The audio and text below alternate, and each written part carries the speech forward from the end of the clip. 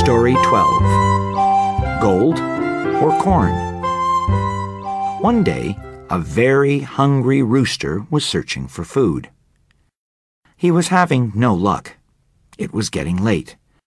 But no matter how hard he scratched the ground, the rooster could not find anything to eat. Soon the rooster struck something with his feet. "What is this?" he wondered.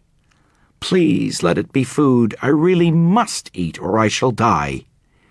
He scratched again quickly, eager to uncover what was hidden in the ground. To his disappointment, he found a piece of gold. The rooster stood sadly, looking at the big piece of shiny gold. What good is gold to a rooster?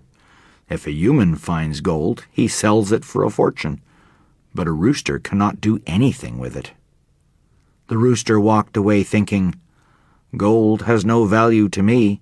I would trade all the gold in a king's castle for one small kernel of corn." Story 12. Gold or Corn? One day, a very hungry rooster was searching for food. He was having no luck. It was getting late. But no matter how hard he scratched the ground, the rooster could not find anything to eat. Soon the rooster struck something with his feet. "What is this?" he wondered. "Please let it be food. I really must eat or I shall die." He scratched again quickly, eager to uncover what was hidden in the ground.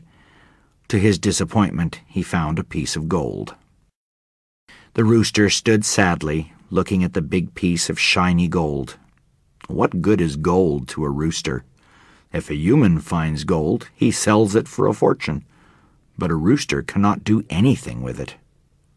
The rooster walked away thinking, "Gold has no value to me. I would trade all the gold in a king's castle for one small kernel of corn."